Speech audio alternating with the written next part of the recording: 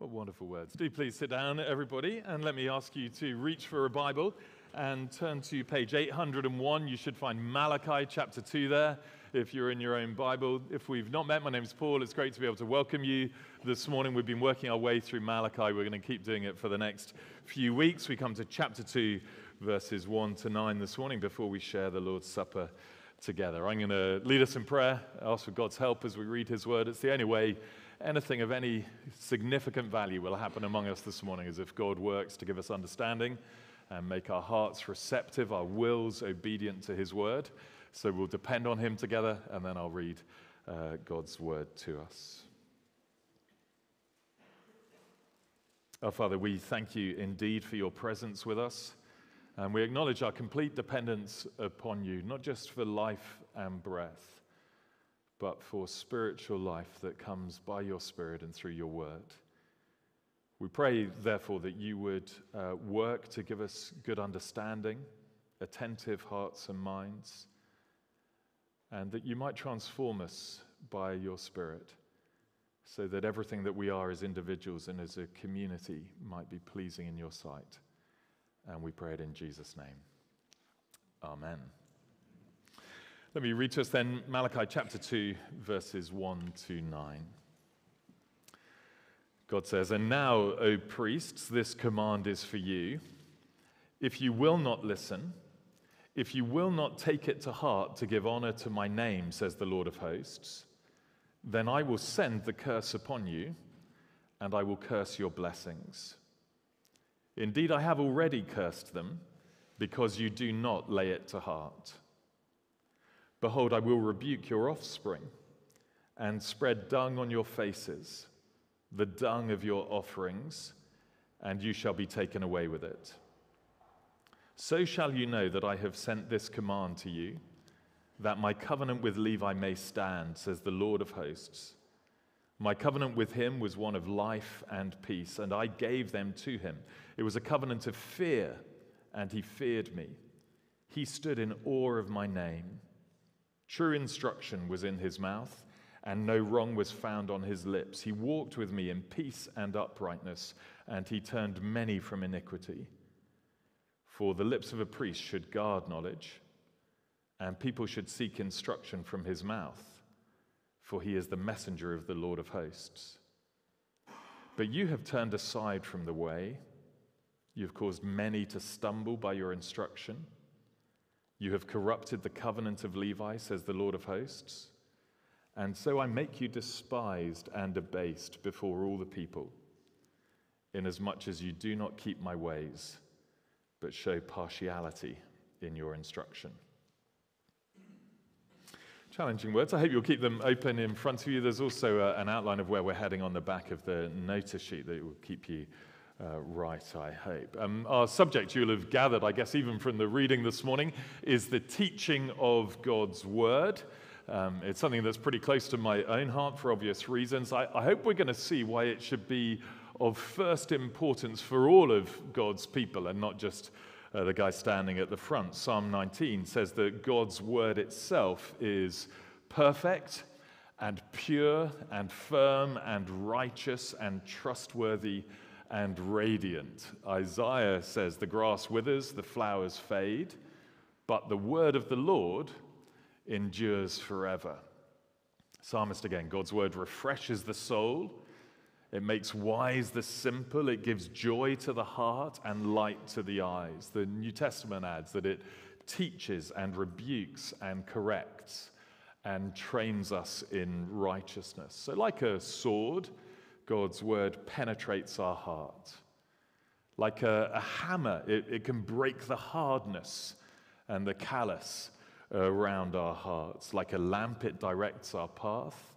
Like a spotlight, it trains our focus upon the Lord Jesus himself. As such, God's word is precious. More precious than much pure gold, sweeter than honey from the comb. And so God's people love his word. We delight in it. We meditate on it day and night, say the scriptures. We crave it in the way that a baby craves its mother's milk, not as an end in itself, but so that we can know God in it and walk in his ways.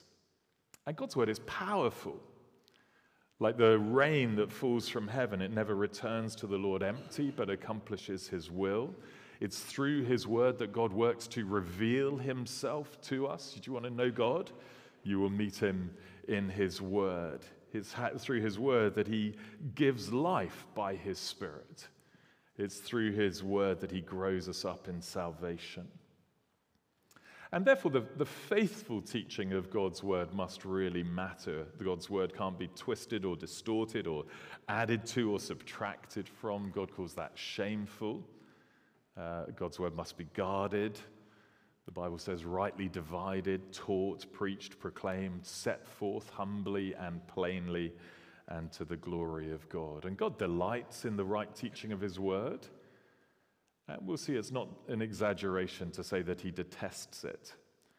If his messengers set his word to one side or tell itching ears what they want to hear or speak a word of their own invention in place of his true and living word. So the teaching of God's word is of first importance. That's really the heart of what God is saying to us this morning.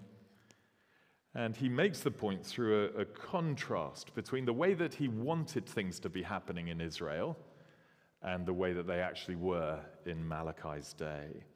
And the passage is put together like a little sandwich. You get the ideal in the middle and then the reality on either side. And I thought we'd look at the meat first, or the lettuce, whatever it is you like in your sandwich, and then we'll come out to the bread afterwards. So 2 headings, you'll see them on the sheet. First, the godly pattern of true instruction, the godly pattern of true instruction. Let me read verses 5 to 7.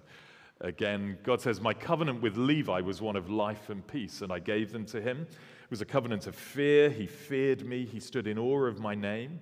True instruction was in his mouth. No wrong was found on his lips.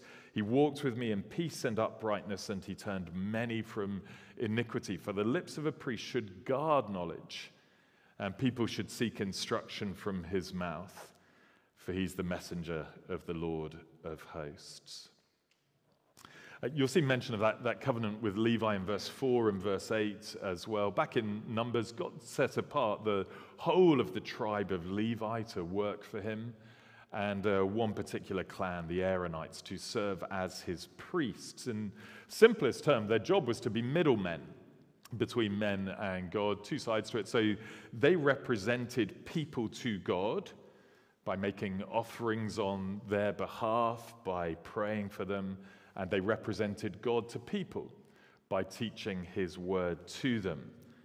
And this is their job description in Deuteronomy. "They shall teach Jacob your rules, Israel your law. They shall put incense before you and whole burnt offerings on your altar." Here in Malachi, both bits of that, the offerings, that was terrible. We saw that last week, roadkill sacrifices.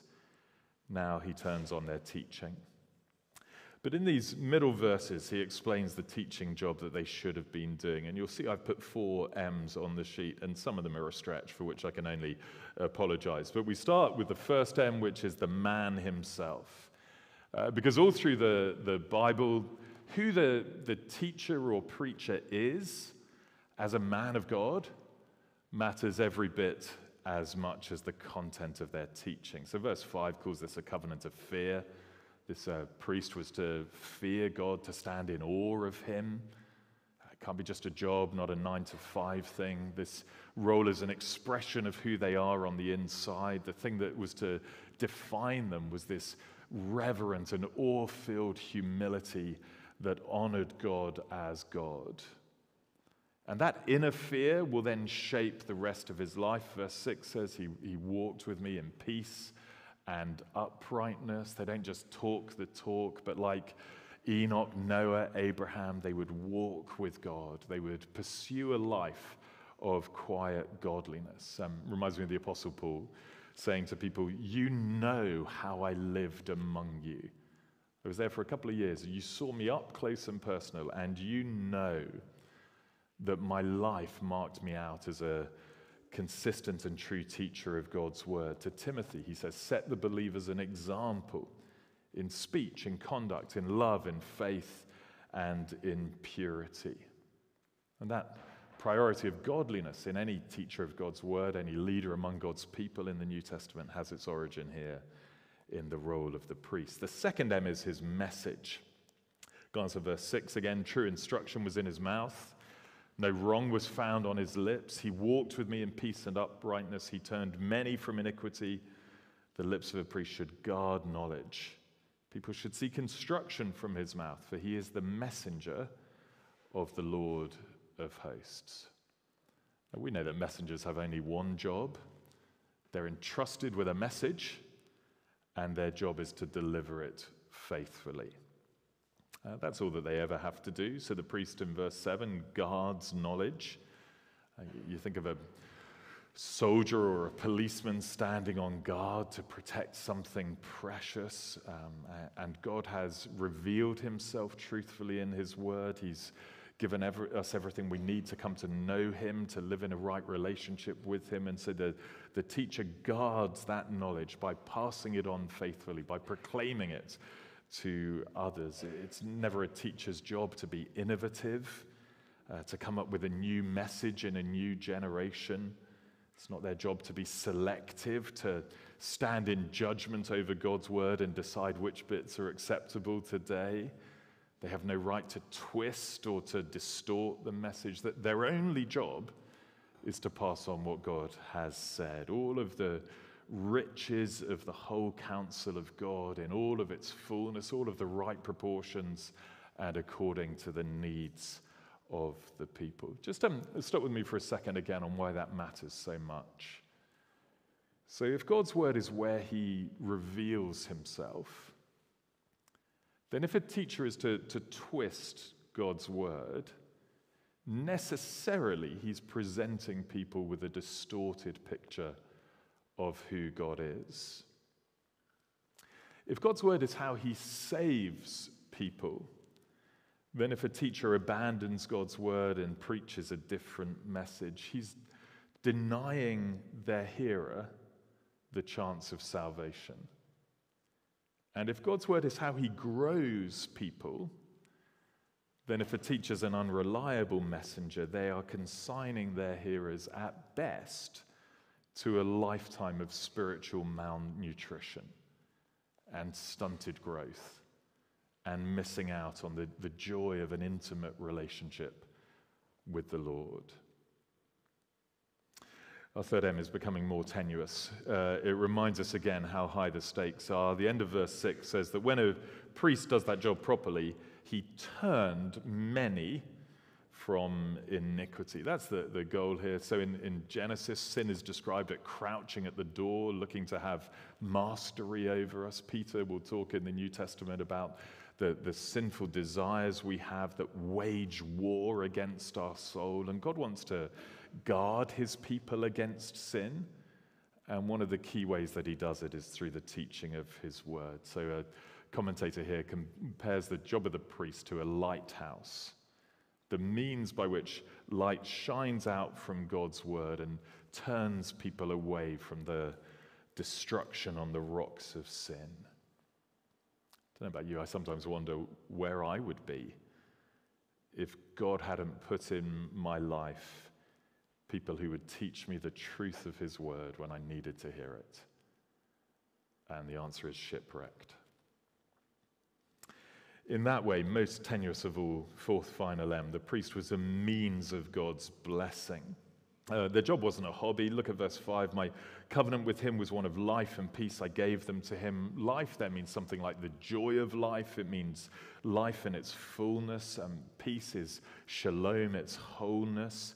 And God in his grace first gave those blessings directly to the priests themselves to enjoy, but then used them to extend his blessing to others as well. They would pronounce God's blessing. Famously, the Lord bless you and keep you. The Lord make his face to shine upon you and be gracious to you. The Lord lift up his countenance to you and give you peace. And that blessing was the means by which God poured out his goodness in people's lives. So just a brief survey. But I hope it shows how the work of the priests was essential, not arbitrary, to the wholeness of God's people and to their knowledge of, their enjoyment of God, their walk with him.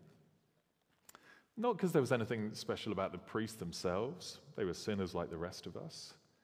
But God had set it up in such a way that he was doing his work through them. And when it was good, it was great. But in Malachi's time, it was terrible. So second major heading, the cursed reality of corrupt teaching. And I'll read both bits of bread, start 1-3 and then 7-9. Now, O priest, this command is for you. If you will not listen, if you will not take it to heart to give honor to my name, says the Lord of hosts, then I will send the curse upon you, and I will curse your blessings. Indeed, I've already cursed them because you don't lay it to heart. Behold, I'll rebuke your offspring and spread dung on your faces, the dung of your offerings, and you shall be taken away with it. On to verse 7, the lips of a priest should guard knowledge, people should seek instruction from his mouth. He's the messenger of the Lord of hosts. But you have turned aside from the way. You have caused many to stumble by your instruction. You've corrupted the covenant of Levi, says the Lord of hosts, so I make you despised and abased before all the people, inasmuch as you don't keep my ways, but show partiality in your instruction. Well, it's not a terrific report card, is it? In life, the priests weren't walking in righteousness. Verse 8, they turned aside from the way. In their ministry, they weren't guarding knowledge. Verse 9, they'd failed to keep his ways. Maybe worst of all, instead of turning many from iniquity, verse 8, they were causing many to stumble by their instruction. That stumbling word is especially loaded when Isaiah was describing the sins of Jerusalem before the exile. He said that they were stumbling. And so God's saying, you priests, it's like you're trying to put my people back into exile. That's how terrible you are. The summary is at the end of verse 8. You've corrupted the covenant of Levi, that corrupted word, when something is so damaged that it's been rendered useless. In chapter 1, the dodgy sacrifices were corrupt. And that's exactly what the priests were doing. You've rendered my covenant useless, says God. You've blocked the channel of my blessing to my people. A friend of mine was struggling with a moral issue. For him, it was in the area of human sexuality. He knew he needed help, so he went to see his minister. And instead of teaching him God's word in a gracious and gentle and loving way, the minister said to him, you do not need to worry about what the Bible says anymore. God just wants you to be happy. Pretty much a direct quote. And so he caused my friend to stumble by his instruction. Another friend had a theological issue. He was struggling with the idea that Jesus claims to be the only way to God. And so he was very relieved to find teachers who claimed to believe the Bible, but who said that as long as you're sincere, it doesn't matter what you believe, because God will save you in the end. And so by not guarding knowledge, those teachers caused my friend to turn aside from God's revealed truth. And some would say, well, does it really matter all that much? Surely what matters is that we're good, kind people. So what if someone wants to pick and choose which bits of an ancient text they believe or teach or obey? By way of application, first, a warning to teachers of God's word. This was the primary application to the priests themselves, as Malachi spoke. Verse 1, now, O priests, this command is for you. Command has the sense of warning. Verse 4 again, so you shall know that I have sent this warning to you, that my covenant with Levi may stand, says the Lord of hosts. And the warning itself is sandwiched in between. If you will not listen, if you will not take it to heart and give honor to my name, says the Lord of hosts. That is, if you won't stop corrupting my covenant, if you won't repent of that, then you will be cursed, says God to these priests. tenses are maybe a bit confusing. In the next couple of verbs, it's in the future. I will send the curse upon you. I will curse your blessings. Then they switch. Indeed, I have already cursed them because you don't lay it to heart. Then it's back to the future in verse 3, the present in verse 9. I think it's simpler than it looks. God has pronounced his curse on their corruption. The priests, the people are starting to feel its ill effects. And if they refuse to listen, things will get even worse. But for now, because God is the God of love, here is one last chance.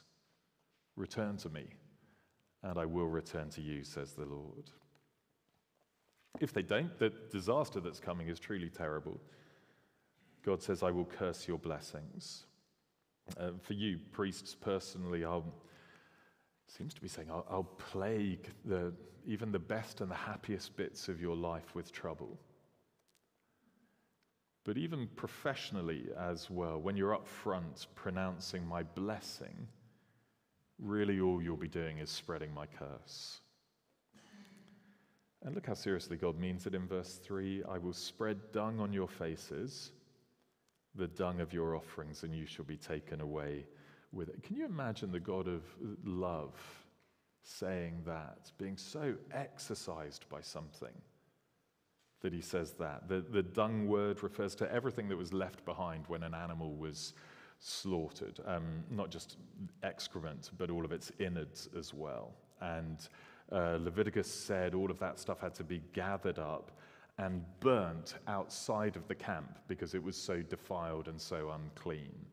And now God says to these priests who are priding themselves on their high social status and their access to the temple, I'm going to get all of that offal and filth and smear your faces in it and then get you carried outside of the city and leave you despised and abased before the people, as a picture of how disgusting you've become in my sight for the job that you're doing, says the Lord of hosts. And verse 3 has a sense of imminence about it. I'm on the verge of doing this. But once again, God's own moral desire is different. What he wants to do in verse 4 is not to curse. What he wants to do is to preserve his covenant. That's why he's speaking through Malachi. It's another gift of God's grace. He wants to summon these people back to the job that they should have been doing all along. What of us? Well, the New Testament church minister, the preacher, isn't in exactly the same role as the priest in the Old Testament. There isn't a covenant with Bible teachers today in exactly the same sort of way. But the character qualifications, and at least this aspect of their job description, is very similar. So this warning does give us a very clear sense of what God would say to anyone who presumes to instruct others in God's name, but whose life or doctrine is falling short. Someone comes under some kind of conviction. They're worried about what will happen to them when they die. Wouldn't it be wonderful if across Scotland, whichever church they happen to walk into, on whichever corner of whichever street of whichever city, they met someone who would gently and graciously and lovingly explain to them that Jesus had conquered death, and that if we trust in him, even though we die, we'll live forevermore. Instead, many a time, this happened to someone I know. You've no need to worry. You are baptized, you die, you just go to a better place. Peace be upon you when there is no peace. Another church leader deliberately sets aside the authority of the scriptures and teaches a congregation a morality that flatly contradicts it. A general synod or a general assembly enshrines that sort of teaching in its church's canons. And the world says the church is keeping up with the times. And the church pats itself on the back and says, we're so glad you approve of us. And God says, I will spread dung on your faces, and you will be cursed and despised and debased. In the New Testament, James, the brother of Jesus, says, not many of you should presume to be teachers, my brothers, for you know that we who teach will be judged with greater strictness. So if someone here is a teacher of God's word, either you're a church leader, I guess like I am, or one of our elders, or you teach God's word informally as a church member, either here or in any other context. And if in life or doctrine any of us has already departed from God's biblical pattern of ministry, then we please need to heed this gracious warning from God while we can. We all fall short. Today's a good day to come back to God, to confess our sins, and to claim his forgiveness afresh. Jesus said that the Pharisees, by their teaching, who were pretty similar, made their followers twice as much a child of hell as they already were. It's that serious. But God says, return to me, and I will return to you. Maybe you're a teacher of God's word, or you want to be in the future, and you are one who is not complacent about these things, but you are battling for faithfulness in your life and in the truth, in the teaching that you pass on. An encouragement, I hope, to remember to keep a close watch on your life and your doctrine. Paul says, persist in this, for by so doing you will save yourself and your hearers. That battle for faithfulness is worth it. So keep going.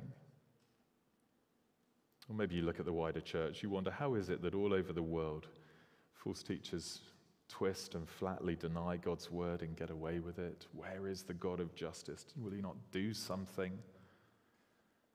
I hope we're reminded that God really does care about the teaching of his word, and one day he will rise in judgment.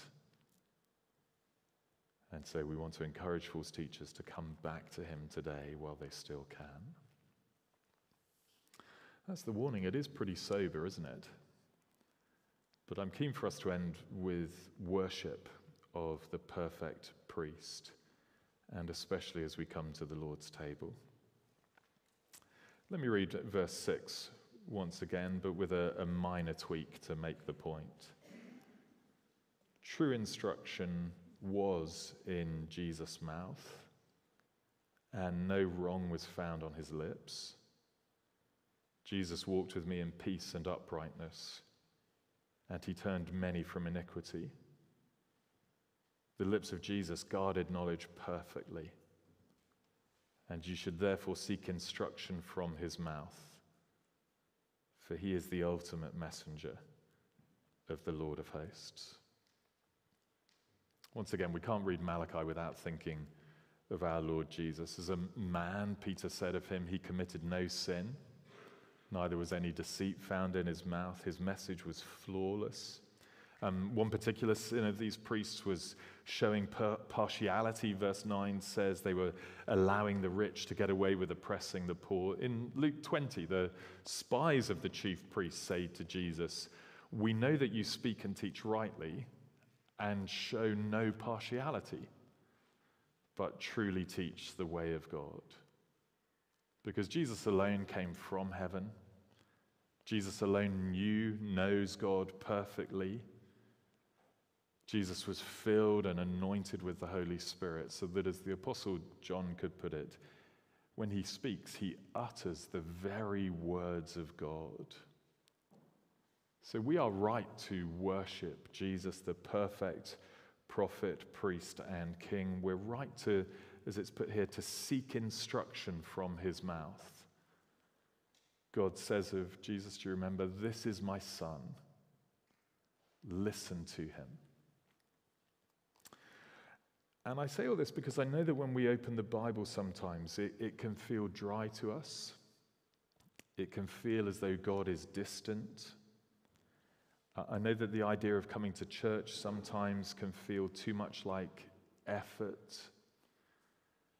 I know that the preacher, especially this one, isn't as thrilling as your favorite YouTuber, but the words of Jesus are perfect and pure and firm and trustworthy and righteous and radiant.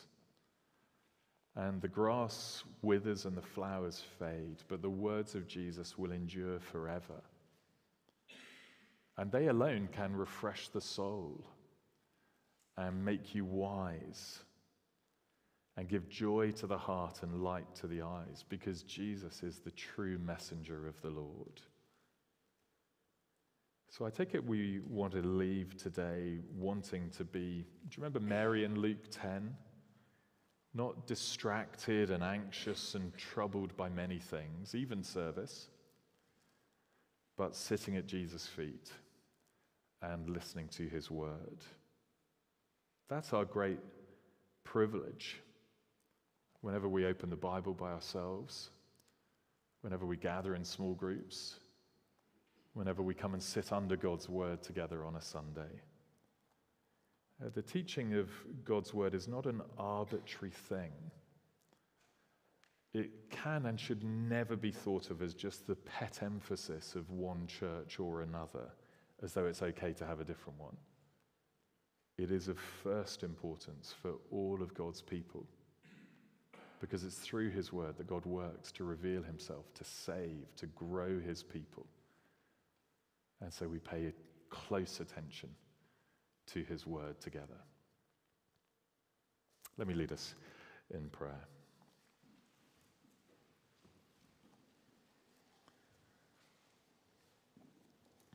Oh, Father, we do want to praise you that you are a God who has chosen to reveal yourself, that you haven't left us in the dark about who you are or the work that you're doing in the world, and that you haven't left us powerless to try and work you out by ourselves or to try and come to know you by our own effort or to grow to be like you just because we try hard. We thank you that you have provided your word through which you reveal yourself and save and grow your people to maturity in the Lord Jesus. Therefore, we are sorry for times, maybe seasons of our life in which we've not listened to your word as we should. We've not sought instruction from the lips of your Son. We've thought that we know better, or we've just thought we can't be bothered. And so we've drifted and listened to ourselves and to our world. We see that attitude enshrined with great sadness in many churches. And so we want to pray for our land and to pray for ourselves. Please show us ways in which we are falling short of giving a right attention to you and your word, listening to your Son. Pray for teachers of your word in our church family, whether they're teaching kids or youth or students or grown-ups in whatever capacity. We pray very much that life and doctrine would honor you. And we pray for our land and ask you to have mercy on teachers who have departed from your truth, on local churches and denominations who have done that. Please bring them to repentance and cause them to return to you while they still can. Thank you for this gracious warning of just how seriously you take it. We pray it would be heeded. And we pray that you would raise up from our own congregation and up and down Scotland and around the world, many, many who will point people faithfully to the Lord Jesus by proclaiming his word, by loving them, and by teaching faithfully and living faithfully. And we pray all of this in Jesus' precious name. Amen.